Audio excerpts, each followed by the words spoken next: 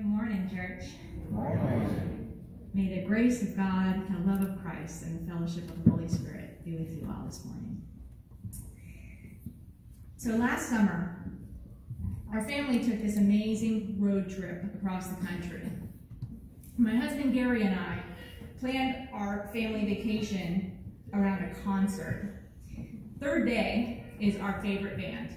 Amen. And the last stop of their final tour happened to be at Red Rocks National Park in Denver, Colorado.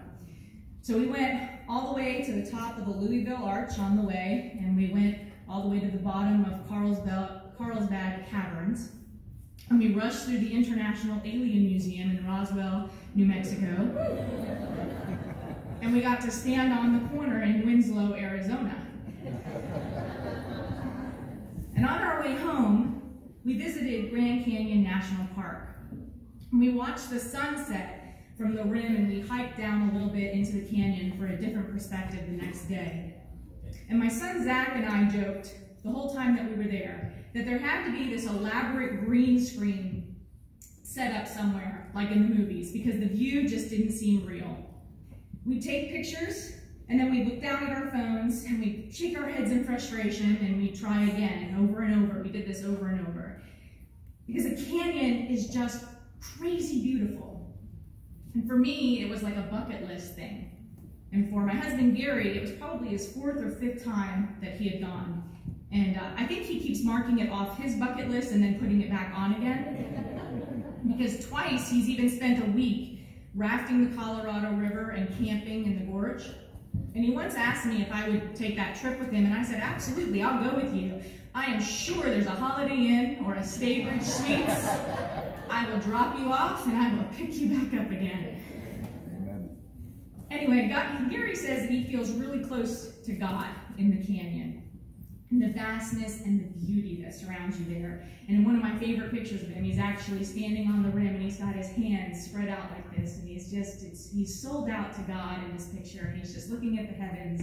And I just love that picture of just, it's worship for me. And he's tried many times to describe the Grand Canyon to us over the years. And I could attempt to do that for any of you who've never been, but I would fail as miserably as he did us. It's just one of those places that you have to see to believe. You have to see it in order to be able to understand this beauty that I'm talking about. Because some of the events that we experience in our lives are like that too. Like before I had children, women that I knew would often seem to like pat me on the head when they talked about pregnancy and childbirth. And it was one of those like very patronizing, oh, you'll understand someday, bless your heart. One of those kinds of things. And then a friend of mine and I got pregnant for the first time only a few months apart. We shared about morning sickness and feeling our babies kick for the first time and hearing their heartbeats and losing our ankles and not being able to tie our shoes. And she promised me that she would tell me all about childbirth because she was due before I was. But she wound up having an emergency C-section, and she welched on me. And after I had my first daughter, Megan, she confessed that she was afraid of scaring me to death. And she never went on to have another baby, but since I did go on to have 4 more, I can tell you that it wouldn't have mattered what she told me because each child, every birth that I had was different. There's a reason that you can't really describe it to anybody, because not only are the experiences unique to the individual, but each situation, each child was different. And then my husband Gary gave a sermon last year where he shared about the smell of freshly baked bread and how it could transport him right back to I-4 in Orlando and the smell of the bread that would waft over from the Merita bread factory. Or he actually talked about how right back to Fort Lauderdale, where one of his friend's mothers used to make bread all the time, that would bring the kids in, from outside. And there were several people who understood that. They remember being on I-4 and smelling that. I heard some of you all respond to that. But some of them did not. Some folks just didn't know what that was all about. Sometimes you have to be somewhere. You have to smell something or see something or hear something in order to make an impression.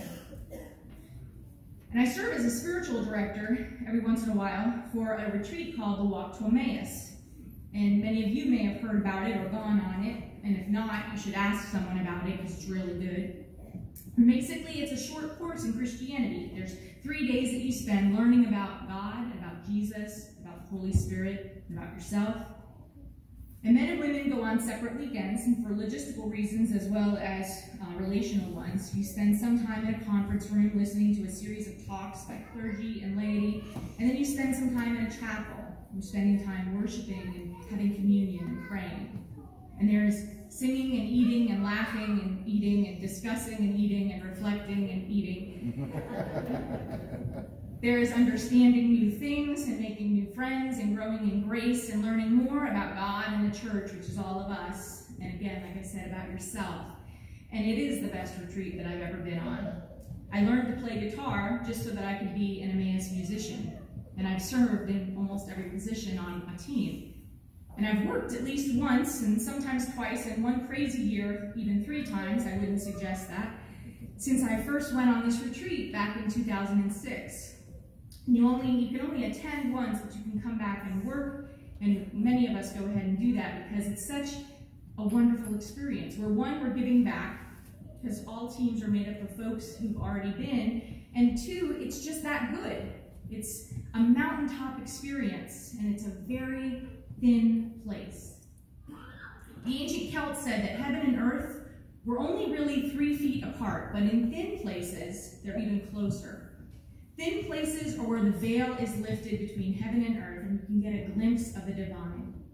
And thin places are honestly, they're almost impossible to describe. Like if you've never smelt that freshly baked bread, or if you've never seen the Grand Canyon. The best we can do when we encounter a thin place is to say, we've been there. We've been to the mountain where heaven and earth have come ridiculously close, and the view is amazing, but you just have to see it for yourself. And even then, you still might look around for a green screen. We're in the Gospel of Luke chapter 9, verses 28 through 36. And it says, "Now about 8 days after these sayings, Jesus took with him Peter and John and James, and he went up on the mountain to pray. And while he was praying, the appearance of his face changed, and his clothes became dazzling white.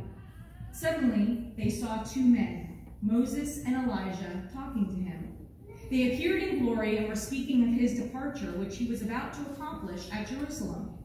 And now Peter and his companions were weighed down with sleep, but since they had stayed awake, they saw his glory and the 2 men who stood with him. And just as they were leaving him, Peter said to Jesus, 'Master, it is good for us to be here. Let us make 3 dwellings, one for you, one for Moses, and one for Elijah,' not knowing what he said. And while he was saying this, a cloud came and overshadowed them, and they were terrified as they entered the cloud. And then from the cloud came a voice that said, 'This is my son, my chosen. Listen to him.' When the voice had spoken, Jesus was found alone, and they kept silent, and in those days told no one of the things that they had seen." This is the word of God for the people of God. Thanks be to God. So Jesus has been preaching and healing throughout Galilee, and he's chosen 12 apostles from the crowds and all the other disciples who've been following him. And he's given them authority, and he's been teaching them everything that they'll need to know in order to continue his ministry when he leaves them. And right before today's text, Jesus asks his closest friends who the crowds say that he is and what they think. And Peter declares boldly that he is the Messiah, the Son of God. And Jesus immediately orders them not to tell anyone. And he adds that he's going to suffer greatly, and he's going to be rejected by the religious authorities, and he'll be killed, but he'll rise from the dead 3 days later. And if all that wasn't enough, he confides that they're all going to have to deny themselves to truly follow him. They'll have crosses of their own to carry, and they'll have to sacrifice their own lives. They have to do that out of their love for God and love for others. But if they're obedient, even as he is obedient, and as he will be, even unto death, they'll get to live with him forever. And then he invites his inner circle of 3 friends, Peter, John, and James, to go up on the mountain and pray with him. And while he's praying, deep in conversation with God the Father, his face changes and his clothes become radiant. And now, this also happened to Moses when he went up on a mountain to pray. And once when he came back down with the 10 Commandments, everyone knew that he had been in the presence of God because of the way that his face shone.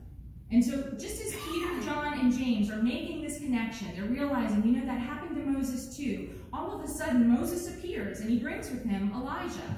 And Elijah was the great prophet that God brought up to heaven. He's the only man who was taken up to heaven without dying. And now, before, when the disciples were asked who the crowds thought Jesus was, one of their answers was even Elijah, because his return was expected to come with or even as the Messiah. And even today, a place is set at the table during Passover celebrations for Elijah. And so here they are together, Moses and Elijah, and they're symbolizing the law and the prophets. Everything that Jesus has said he has come not to replace, but to fulfill. And the disciples are now not only wide awake, but they're all ears. They want to hear what's going on. They can hear Jesus talking to Moses and Elijah about his upcoming departure in Jerusalem, the one that he just told them about his death and about the rejection and the suffering and his resurrection. And even though they can see and they can smell and they can hear and all of their senses are heightened, they just can't wrap their heads around what is happening here. And so Peter, God love him, because sometimes I'm just like Peter. I see so much of myself in him. Bold as ever, even in his fear, and maybe especially because of his fear, he calls out to Jesus. Jesus, this is awesome. This is amazing. It's unbelievable. I have no idea what's going on, but I know that God's here. I've never felt like this, and I never want to leave. Let's set up tents for the 3 of you and for the 3 of us so that we can just stay here and worship him.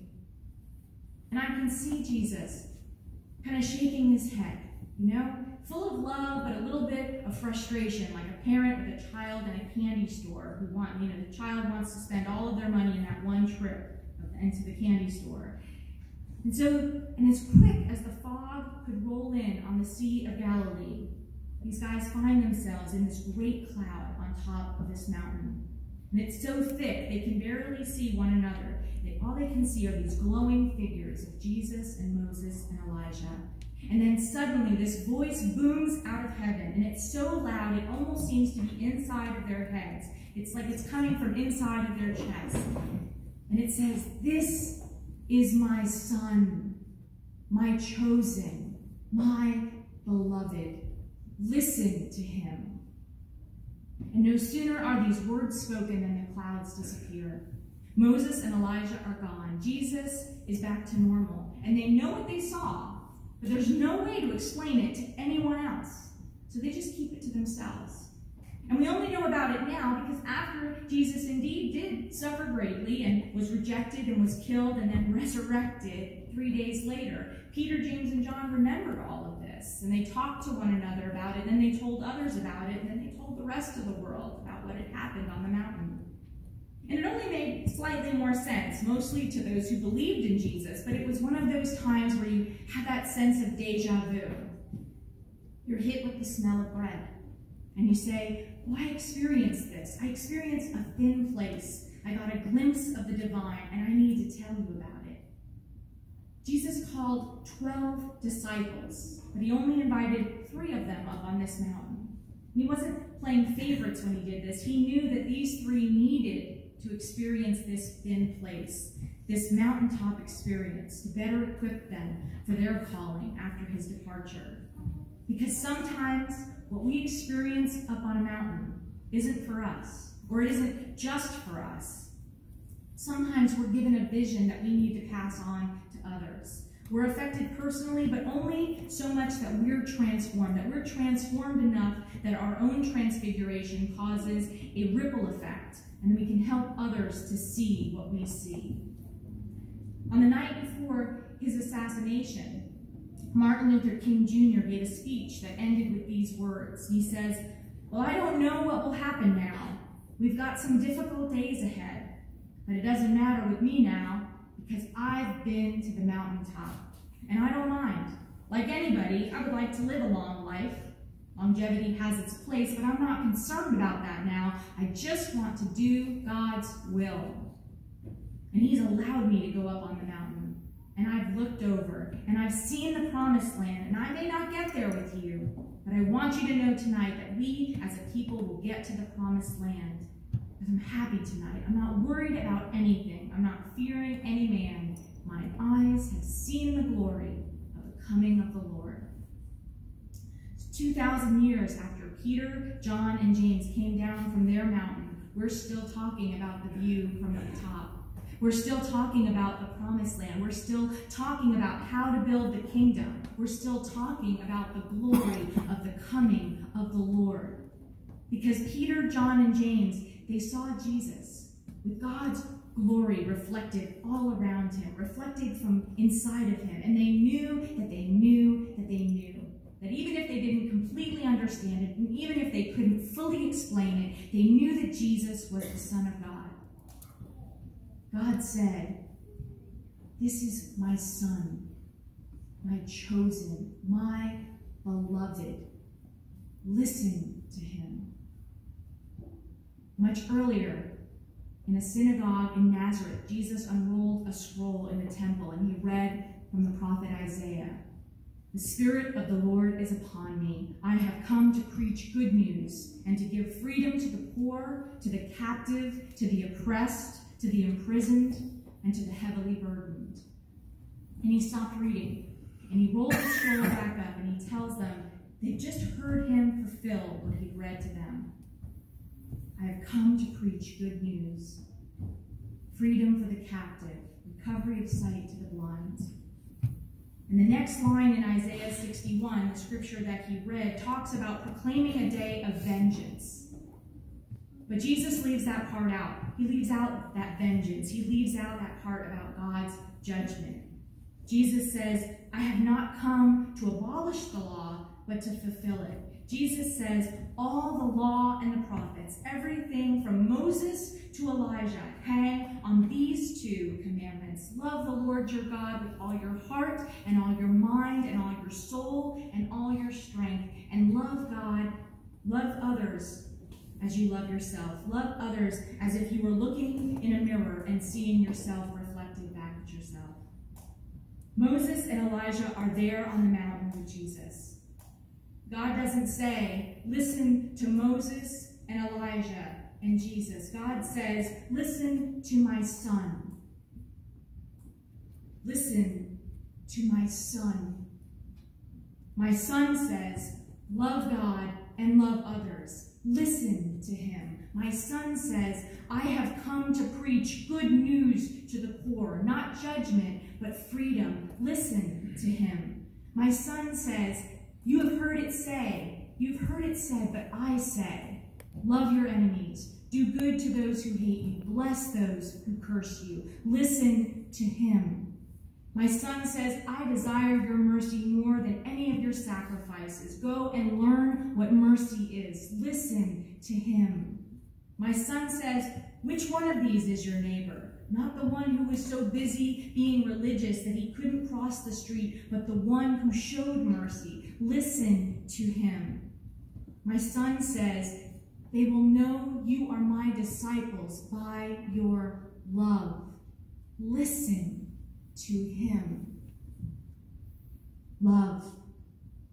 Listen. Listen. Love. That's the view from the mountaintop. That's the thin place. That's the promised land. That's the kingdom that we've been building since Peter, John, and James came down from the mountain, where they heard God say, "This is my Son. Listen to him." It is a challenge, but it is a choice. We always have a choice. God created us, each of us and all of us. God created us in God's own image with free will, fully able to make a choice. And I pray that we would choose to listen and to love. Amen? Amen. Amen.